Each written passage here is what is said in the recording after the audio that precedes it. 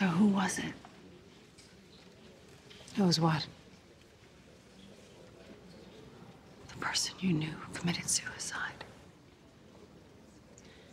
That's something I only discuss with friends.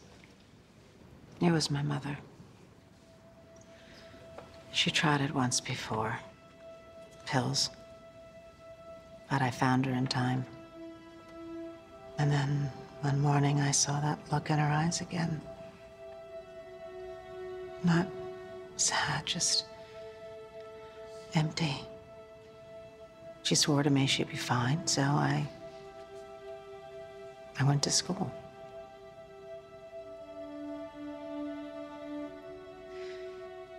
And by the time I got back,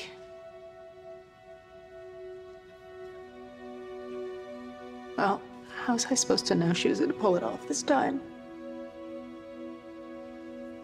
Oh, Renee, I am so sorry. Yeah. That's what the note said. I'm sorry.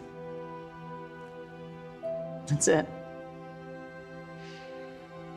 I don't have a mom for the rest of my life, and she thinks those two little words are gonna make up for that.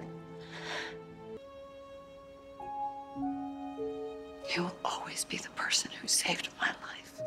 And now that I've had time to think about it, I realize that makes you the best friend I'll ever have.